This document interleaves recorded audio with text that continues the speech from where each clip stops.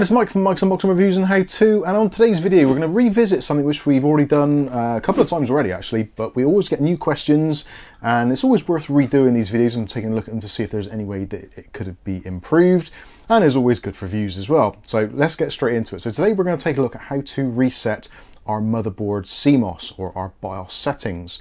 Now you're probably coming along to this video, either we've headed you this way from our Discord to say like this is something you should do if you're experiencing problems, or maybe you've built your first PC or you're swapping RAM, swapping a graphics card, changing processor. Many of those types of things may result in you needing to reset your CMOS. So the CMOS settings are basically the things in the BIOS. So you go into the BIOS, you turn on things such as XMP, Expo, maybe you've dialed in some specific settings for voltages, all those kinds of things, RAM speeds. You know the sort of things I'm talking about, even things as minimal as fan speeds and changing it from PWM to DC, etc. So if you are changing your system, changing any parts, maybe you've swapped out a processor, maybe you've swapped out your RAM, clearing your CMOS is a really helpful thing to do, especially for those of you if you're building a new PC or you're changing out parts and your system just simply will not work. It could be because of many things, like in BIOS settings, all that kind of stuff. You may have overindulged slightly in some of your settings and the system just will not boot. So what you want to do is to reset the CMOS. So first thing to do is to disconnect the power from your PC. So for most of you, that's just going to be as simple as unplugging it from the wall, or if you can't reach that socket, just pull the cord out of the back of your power supply, obviously making sure your PC is turned off first of all, ideally. And then what you want to do is to go to the PC power button on your case, if the motherboard is still in the case, unlike what we've got here. Just press and hold that power button down and hold it down for about 30 seconds or so. And what this is going to do is going to try and start the PC.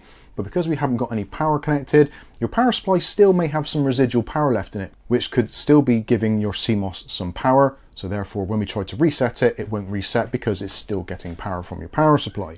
So do that first of all. So the next thing to do is to actually locate the BIOS battery on your motherboard. So pretty much most motherboards, mainstream ones, will have a CR2032 battery, which looks very similar to this, which is located in this particular instance just underneath our graphics card slot. So if for some reason you actually can't find your CMOS battery, it may be hidden underneath your graphics card. So you may want to remove that to take out the battery. It isn't always entirely necessary to take out the battery, but for the sake of thoroughness, I would recommend you do it. Now the next thing to do is to find the jumpers on your motherboard, or the pins, which refer to clearing the CMOS. So in this particular instance, this one is actually called Clear CMOS, or CLR CMOS, which is really obvious. It says exactly what it does. And those two pins are right down here at the bottom next to our I/O section. You'll get some close-ups of this as we go through it. On other motherboards, you may see it notified as other things such as JBAT or JBAT1. That is quite common for MSI motherboards. Of course, as always with any of this, if you're not entirely sure, please do head over to our Discord chat and we'll let you post some pictures and we'll try and point out on your motherboard exactly where yours is located to. And something else you're going to need is a metal device. So a screwdriver ideally is absolutely perfect for this, but a paper clip, those kinds of things. You can actually get specific little plastic jumpers which actually fit over the prongs exactly. Those used to be included on motherboards years ago, but unfortunately these days it's quite a rare thing to see. So we're going to make do with our screwdriver. So what we're going to want to do is to put the motherboard into a suitable position. I'm just going to put it down on this box. Let's move the camera in so you can get a close-up view. So here we are. There is a close-up of the motherboard and we can see all of our components laid out. So there is our BIOS battery. Now the BIOS battery itself is normally retained with this little clip here on the side. So I'm going to turn it around slightly so you can just about see that. So there's a little metal prong there which actually holds the battery in place. So what we want to do is to get our screwdriver and very gently just lever this piece of metal out the way and the battery should pop out. May take a couple of attempts. There we go. So there we go, the battery is now been released from the holder, and just make a note of which way it's round. Normally you can tell because it says CR2032 on the top and it's got the positive plus sign just there. So that is the battery out. So now the motherboard effectively, if the power supply is not on and not connected and the battery is removed, at this point now the CMOS is discharging, as it will slowly. But to speed that up, you can hold a metal object over the clear CMOS, which is this one here. Again, check on your specific motherboard to see which one works for you. So those two pins there are positive and negative. or like a breaker. So what you want to do is just to use a screwdriver or something metal and hold it on those 2 pins. And I would suggest holding it on there for about 10 to 20 seconds. That should be more than adequate to discharge the CMOS if we've already discharged the capacitors and stuff from the motherboard by pressing down the power button as we did earlier. So when you're happy, you can then remove your screwdriver or your metal implement from the clear CMOS pins. Then you can go ahead and reinstall your battery, again observing the polarity, so positive on the top, and in order to put it in on this side, so away from the clasp. Don't worry if you drop it, it's fine. So if you just place it in, you'll see there are some little plastic lugs there which hold the battery in place.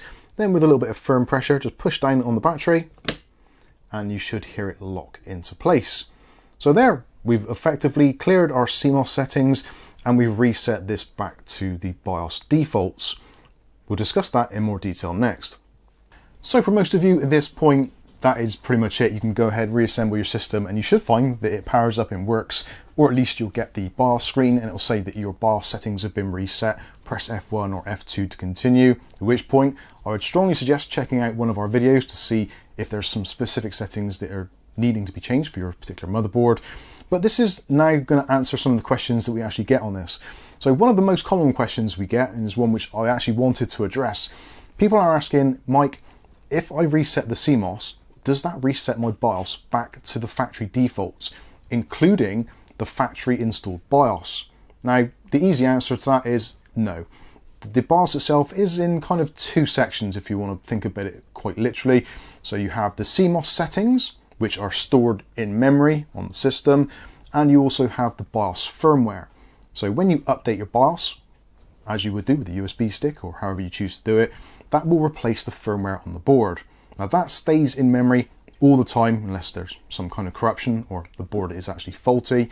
The only thing that you change is the actual settings of that firmware, which is known as your CMOS settings or BIOS settings. So that is all that this will reset. So if, like this particular board, this one came with BIOS version 1.21 as standard from the factory, I've since then updated it to I think version 1.4.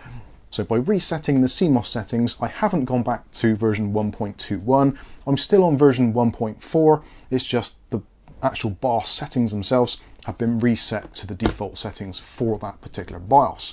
So hopefully that answers and clears up some of the questions that we've been getting. And hopefully after doing this, you should find your system will post and works as it should do. But again, as I said earlier, if you're still getting problems with this, please feel free to join our Discord. It's completely free of charge. Links for that will be in the video description, so you can head on over there and ask any questions you may have regarding this or anything else PC related. You're more than welcome. So I think that's going to pretty much wrap this one up. If you've enjoyed this video, please feel free to leave a like on the video. That would be much appreciated. And as always, if you want to see more content of this on a daily basis, then consider hitting the subscribe button and the chime notification, and that way you'll be notified of future video releases. But for now, I've been Mike. This is Mike's Unboxing Reviews and How To, and hopefully we'll catch you in the very next video. Thanks for watching.